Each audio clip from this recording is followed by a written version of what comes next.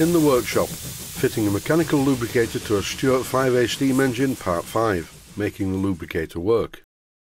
It sort of works, but there's something wrong with the ratchet or the ratchet pawl because it stops working in the same place during each revolution.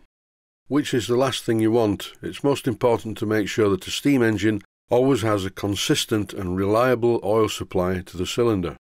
So the first thing to do is to remove the operating lever, and I'm drilling out the hole above in the actuating arm. When I refit the operating lever, it makes no difference at all. The only way I can get this to work is to press the pawl against the ratchet wheel, and as you can see, when I do that it goes all the way around. So I'm going to remove this pawl, complete with its very strange phosphor bronze type spring, and have a look at it. First of all though, I'm just stretching the spring a little bit to tighten it and putting it back in position. Maybe by doing this, I will be able to put more pressure on the pawl so it engages with the ratchet a bit more securely. No, that's even worse. Now the spring is too tight around the central shaft and it's not working at all, so really I've made it worse. To be honest, this spring is a bit poor. They used to be made from spring steel and it was a thinner gauge. When I was looking at this spring, I noticed the obvious problem. Can you see it? I'll give you a clue. Look at the edge of the pawl that engages with the ratchet. This is a new lubricator pump assembly that I got from Blackgate's. And when I compare the two ratchet pawls, they're very different. The one on the left is much better defined, with a much sharper point. So the first thing to do is to fit this new ratchet pawl and see what happens. And as you can see already, it's going much deeper into the ratchet wheel itself. I'm going to refit the spring and then run the engine and see what happens. This is a very fiddly job indeed, and once or twice I even stuck the spring in my thumb just for good measure. But it's stopped bleeding now, so I can carry on. I'll leave you with a shot of the mechanism while I connect the compressed air line to the engine, and here we go. And it's still not working. I wonder why. Well, as this is a tutorial, I over-tightened the bolt which holds the pawl in position. When I slackened it off, you can see now it works.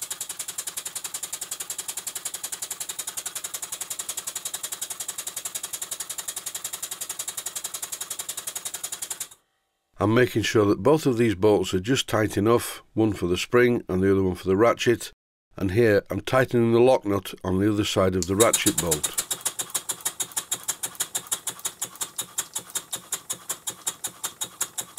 And oh dear, it's still not working right. I wonder what the problem could be. Once again, I'm going to slightly slacken off the pawl mounting bolt because by putting the nut on the other end of it, it may have tightened up. Try again.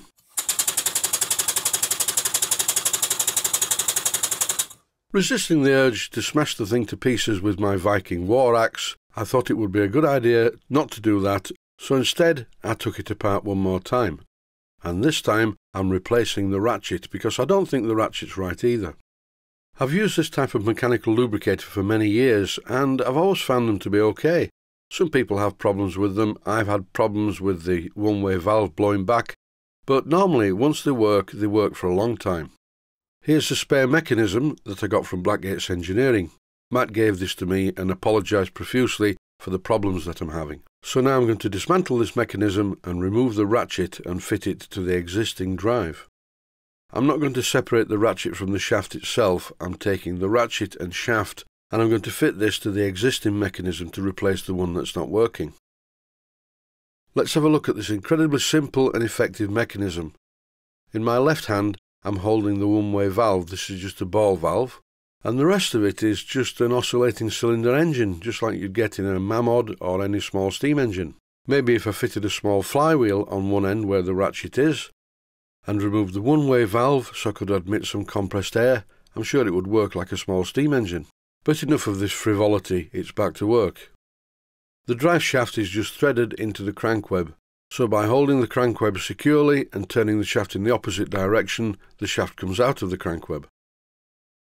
And in exactly the same way I removed the drive shaft from the crank web in the pump that's fitted to the engine. But when I tightened the new arm in place, it locked solid. I wouldn't say that these lubricators are professionally made items, because it would appear that the parts are not interchangeable. So what I had to do was remove this bit, this is the bearing, which I fitted into the chuck of my Boxford lathe and machined a bit off it. Now it looks like this. The nut part is a bit shorter. I refitted it to the pump, and in this part of the clip I'm refitting the drive shaft into the crank web.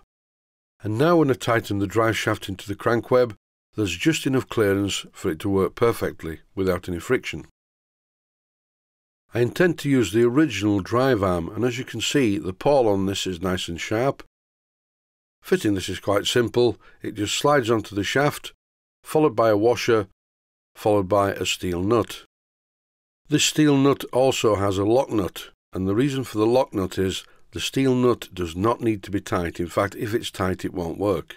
The way to do it is to fully tighten the small nut and then back it off half a turn, after which you can fit the lock nut to hold it permanently in this position. I'm not fitting the lock nut at the moment because I have something else in mind.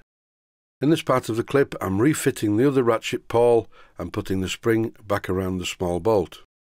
I'm refitting the bolt that holds the ratchet pawl in place, and once again, as shown previously, I'm being very careful not to over tighten this. The pawl has to be free to move. The small lock nut still needs fitting on the back of this bolt to hold it in position, but as you can see from this clip, things are looking a lot better.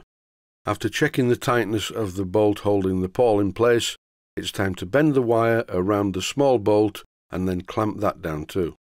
To complete the job, I need to fit the lock nut at the back of the bolt that holds the pawl in place. And in this clip I'm locating the nut on the bolt using a small pair of surgical forceps. And once the nut was engaged with the thread of the bolt, I'm using this very small spanner to tighten it against the case. This stops the bolt from moving out of position once the pump is running. And now with a final check of the amount of pressure being put on the pawl by the bolt, in this clip I'm moving the actuating arm back and forth to check whether the pump works, and it seems to be okay now. Time to connect the operating arm, connect the compressed air, and off we go. I'll be changing this brass bolt for a steel one in the next episode. So after all that, is it working okay now? Yes, it is.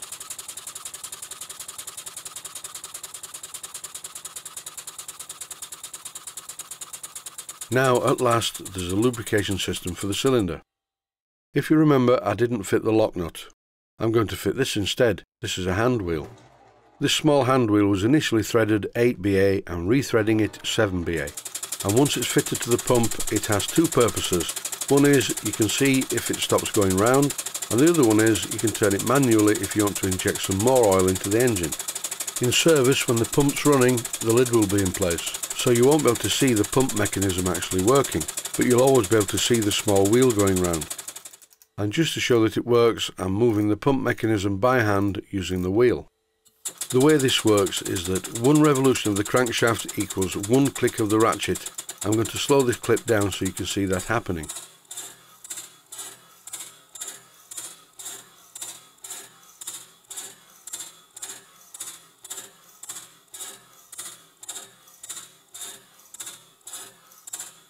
And that's about it for this episode.